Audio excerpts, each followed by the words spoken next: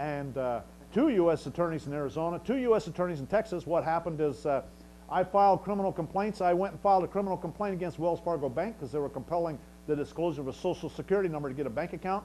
And I sent it to the U.S. attorney, and then I didn't care what he did. After 30 days, I filed a criminal complaint against the U.S. attorney for perjury of oath and all that. 2 of them. You know, the next thing you know, they're gone. Then I figured, well, I can't get them all removed.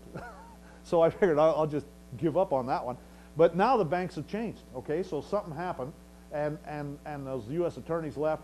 And what I did as a part of that was I sent dear perjurer letters to every member of the U.S. Senate and about 135 members of Congress, and that was one of the things I said in there because they're compelling the disclosure of a social security number to get a bank account. But now I guess it's changed. And they don't necessarily demand a social security number. But so again, if you don't complain, nothing's going to change. Okay? Are we about done? Okay. So I can't tell you, it just goes on and on. I mean, Alberto Gonzales, in my petition for a writ of certiorari to the U.S. Supreme Court, I attached a criminal complaint against Alberto Gonzales. 2 weeks later, he resigned. He said he was hiring attorneys to defend himself against the Department of Justice. And then what happened is the U.S. Solicitor General waived their right to respond in that case. And then in a petition for rehearing, I filed a criminal complaint against the U.S. Solicitor General. His name was Paul Clements. 2 weeks later, he's out of there. I'm telling you, it's amazing. I'm telling you. You have no idea. You bring up the right issues. You got to bring up the right issues. And when you're right, and they know you're right, I mean, if there's even a hint of impropriety, they're history. Okay, we'll take a little break for 5 minutes right now. Matter of fact, why don't we break for lunch? It's lunchtime. We'll break and we'll come back.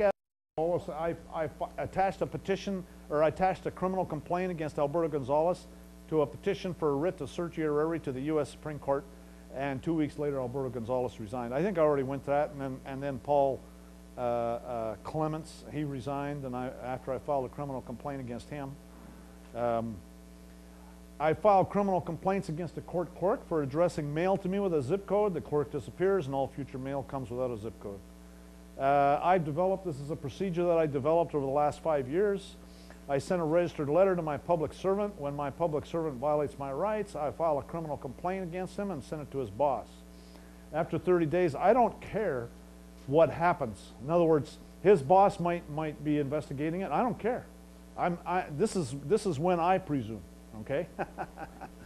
And I presume his boss isn't going to do anything. And so after 30 days, I make up another criminal complaint with the public servant and his boss as a co-conspirator after the fact, and I send it to their boss's boss. And so when I say I file a criminal complaint, I don't file it in any court or anything like that. I send it to their boss. Anyways, after 30 days, I don't care what their boss's boss does. I presume he's not going to do anything either. And I make up another criminal complaint against the public servant, his boss, and their boss's boss, and I send it on to the next one up the chain of command. And I do that all the way up to the president or the queen. And I don't care what they do. So what happens essentially is by the time I'm done, everybody and their brother knows about this. And the next thing you know, the guy disappears. It's amazing how that works. And you know, I always use registered mail. When I send a criminal complaint, I send their boss one of these notice and demands, and I just add one paragraph at the end, and it says, I hereby demand that you remove your criminal, you know, and that's it. And then the next criminal complaint, I attach that to the criminal complaint as part of the evidence, saying that he's got notice and he's not doing anything and he's an accomplice after the fact and all the rest of it. You see what I'm saying? So And there's no statutory... their statutes don't mean anything to me. I couldn't care about their statutes. It means nothing to me.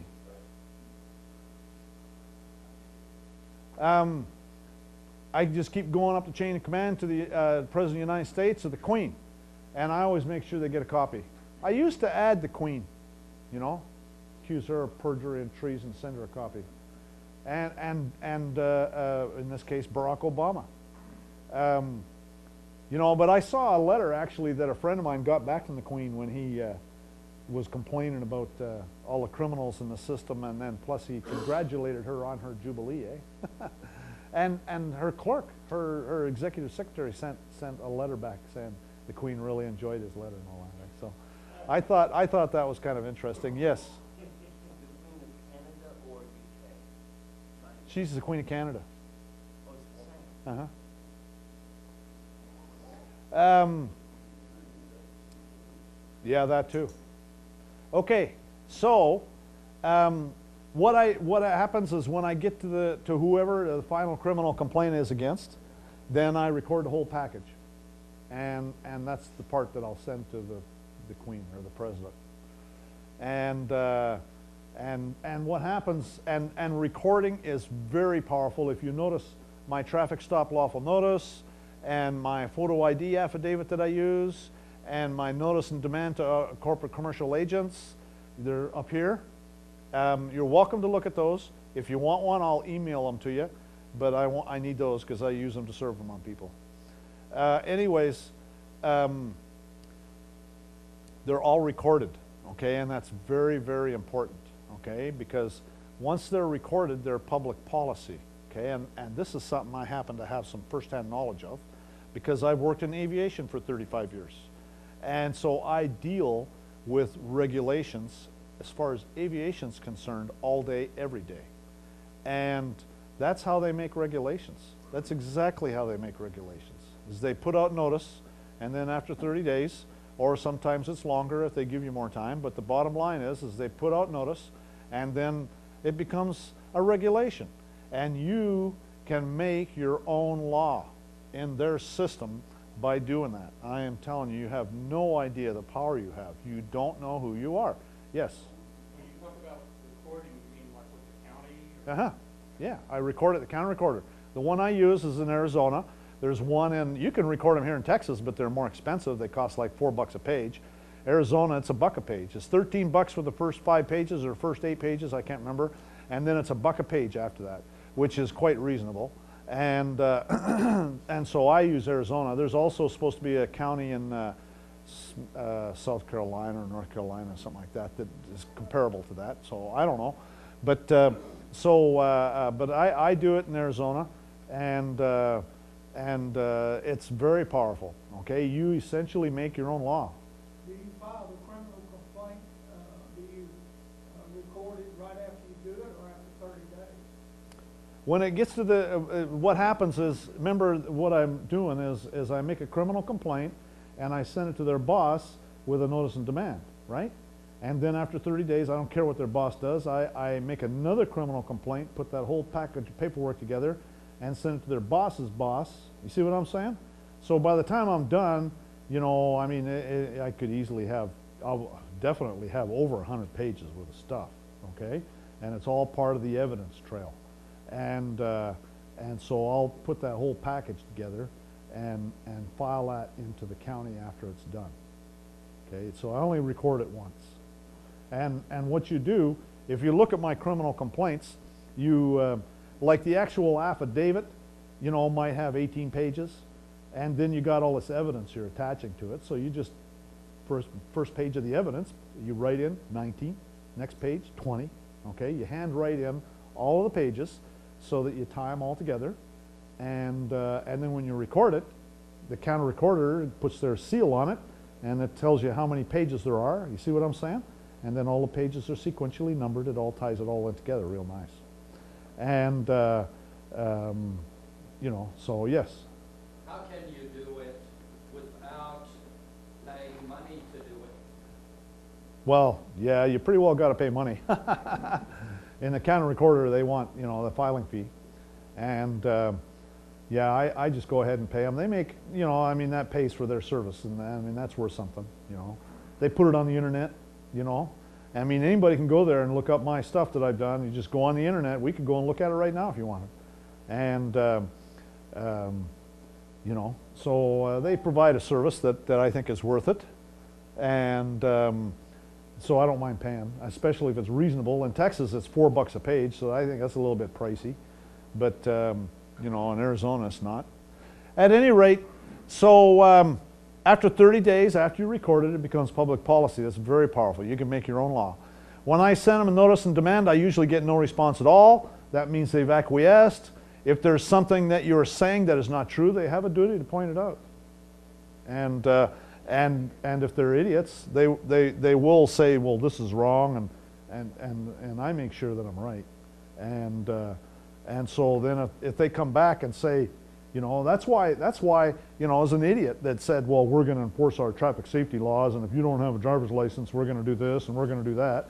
Well, that's great evidence. Out of their own mouth, you know. So one of the first documents I sent out to the Pinal County Recorder, and she sent me back a short letter back that said, thank you for your document. I put it on file for future reference. And then she signed it personally, and it said, most respectfully.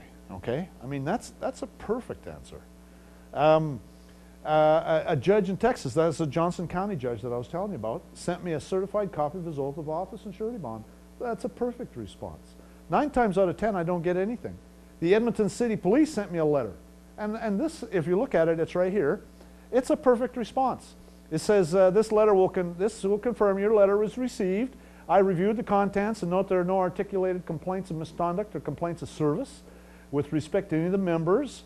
And as such, this matter is classified as information only. Well, yeah, that's exactly what it is. And so that's it, right? I mean, that's perfect. They're saying we got it, and we're putting it down for information only. We're not denying anything you're saying. You see what I'm saying? And the U.S. Solicitor General sent me a letter, and I got a copy of that up there if you want to pass it around. I sent him, and this is a blown-up copy, and I'm going to zoom in on it here. Whoa, what the heck happened there? Wow. I guess. Wow, that's weird. Okay, well, if you notice, it says Glen Winningham House of Fern, right? This is how, if you've done your homework, this is how they'll answer you, and you'll know that it's working.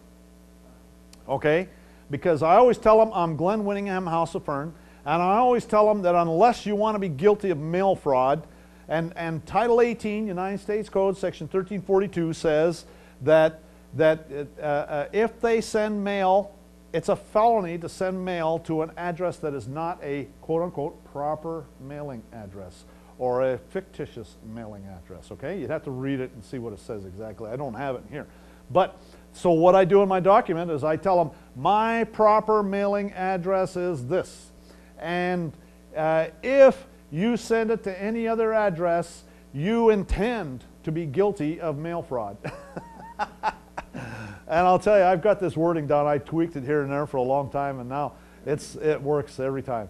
And so right here. So you notice. Does anybody know what the Queen's last name is? Does anybody know? Yes. Actually, very few people know that.